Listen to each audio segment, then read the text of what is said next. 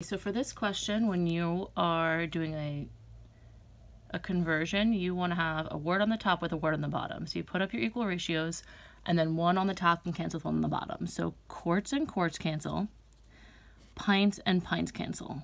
Let's see, gallons. Do I have gallons anywhere up here? No.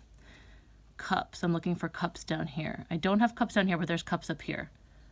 Okay, so I can't cancel those because they're both on the top, which means one of these is wrong. Pints already canceled with that one, so I want pints to be up here and cups up here. That means this cup has to be on the bottom. Okay.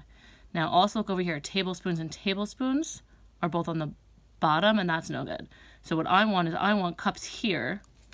So I want 1/4 cup on the bottom, and I want the 4 tablespoons on the top. So this one's incorrect. If I flip it and write it like this, then the cups and the cups could cancel, and the tablespoons can cancel.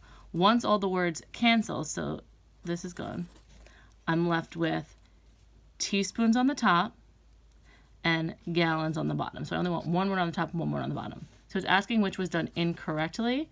This was the one done incorrectly, choice 3.